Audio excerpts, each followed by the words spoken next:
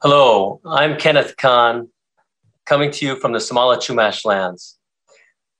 This is not the first time I've had the honor of introducing our next distinguished speaker.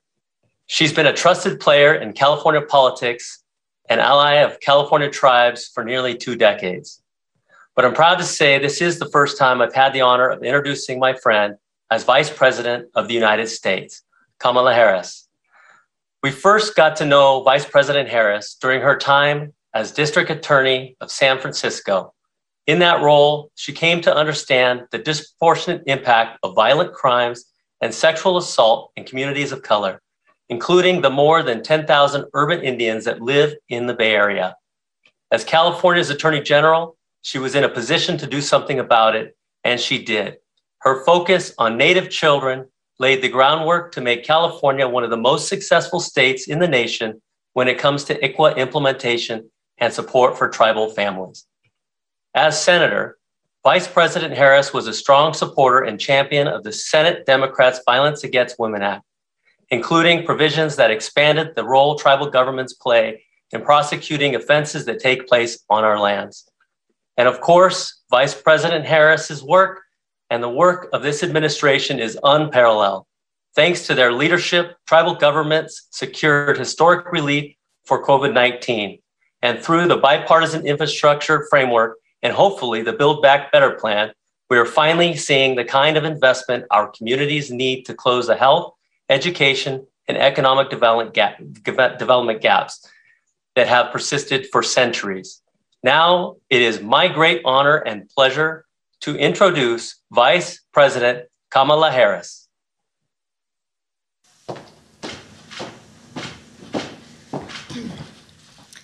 Good afternoon, everyone. And thank you, Chairman Kenneth Kahn. It's so good to see you, and thank you for your words and for your wisdom and your ongoing leadership. And thank you to everyone who has attended this important summit. I look forward to seeing you all next year in Washington, D.C. in person. And until then, I thank you for all the work that you have been doing over these many years. We are gathered today at a pivotal moment in our shared history. We are nearly 2 years into the pandemic, and there's been so much loss, lives and livelihoods, and a loss of normalcy. But the pandemic has also presented us with an opportunity. The pandemic has shined a light on the long-standing fractures and fissures in our systems and in our structures. And I believe that we have an opportunity now to transform our nation and build a better future. As you know, yesterday, President Joe Biden signed the Bipartisan Infrastructure Investment and Jobs Act into law. It was a good day. And very soon, it is our hope and expectation that Congress will pass the Build Back Better Act. These 2 bills are a statement of our commitment as an administration to lift up Native communities and to strengthen the relationship between our nations. Take, for example, high-speed internet. Earlier this year, our administration launched a $1 billion tribal broadband program for deployment, adoption, and planning. Today, I am proud to announce that we are releasing the program's first awards. And with our new infrastructure law, we will invest an additional $2 billion to support broadband projects in Native communities. And here's why this investment is so important. So Dr. Aaron Payment, the chairperson of the Sault Ste. Marie Tribe of Chippewa Indians, he joined me recently for a meeting on high-speed internet. And he spoke passionately about how tribes, quote, and I will quote what he said, how tribes have checkerboard reservations across rural internet deserts. He reported that across his tribe's service areas, nearly 40% lack access to high-speed internet, nearly 40%. And that the lack of reliable access has resulted in a lack of vital services for members of his tribe, especially during the pandemic. Dr. Payment said that tribes are being left behind on this, as well as so many other issues. And that is why this investment is so important. Together, our new infrastructure law and our Build Back Better Act will invest in water and transportation, in childcare and housing in Native communities. Together, these two pieces of legislation will represent the largest investment in Indian country in the history of our nation. It is long overdue, and it is indeed historic. Thank you all for your leadership as we get this legislation passed and implemented. Another important part of our work together is what we are doing to protect the sacred right to vote. On this right, we must start by speaking truth about our history. For Native Americans, the right to vote has been hard-fought and hard-won. As you know, Native Americans were not universally granted citizenship in the United States until 1924. And even then, in many states, Jim Crow-style laws and policies denied many Native Americans access to the polls. And today, we know that barriers to the ballot box persist. Back in July, Secretary Deb Haaland and I held a meeting on voting rights with Native American leaders. Those leaders told us in no uncertain terms that the Native vote is under threat. Polling and registration sites are too often miles and hours away from where Native voters live. Ballots and voter information are too often not available in languages that Native voters speak.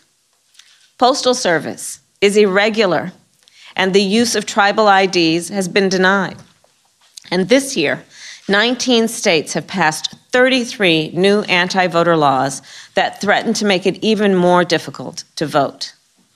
That is why we are fighting, side by side, to pass the Freedom to Vote Act and the John Lewis Voting Rights Advancement Act, which includes the Native American Voting Rights Act. These bills would set a national baseline for voting, such as 2 weeks of early voting, drop boxes in convenient locations, same-day and automatic voter registration. These bills would ensure that all voters, no matter where they live, can vote and have their vote counted. Now, so far, nearly every Senate Republican has refused to even debate these bills. But their unwillingness will not blunt our will. And we will continue to use every tool we have to strengthen the right to vote.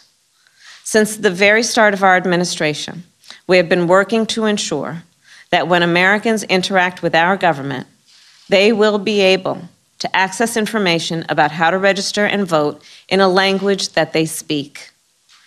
Our Departments of Defense and Veterans Affairs will expand their efforts to ensure that our service members and veterans are able to vote. Our Indian Health Service will offer patients assistance with voting and voter registration. Our Department of Interior will facilitate voter registration at tribal colleges and universities. And our administration has created a steering group across agencies that has hosted 6 tribal consultations on Native voting rights. This will culminate in a comprehensive report that will guide our work moving forward. No matter what, we will not give up. We will not give in. We will keep on fighting to protect the sacred right to vote for our first Americans and all Americans. At the meeting in my ceremonial office back in July, I heard from Allie Young. So Allie is from the Navajo Nation, and she's an incredible young leader. Last year, to inspire her peers and to honor the rights that her ancestors fought for, Allie rode to the polls on her horse. And when she explained why, she said that she voted for those who were not here to have their voices counted, all those who had gone before, all those who have yet to come. That is the spirit of the work before us. In this pivotal moment, we have an opportunity to build a better future, not just for this generation, but for the 7 generations to come. So thank you all for joining the inaugural White House Tribal Nations Summit of the Biden-Harris administration. Thank you for your commitment to building a strong nation-to-nation relationship with our administration. And please know that President Joe Biden and I are committed to being a strong partner with you. We believe that together we can build a better future. Thank you again. May God bless you, and may God bless America. Thank you.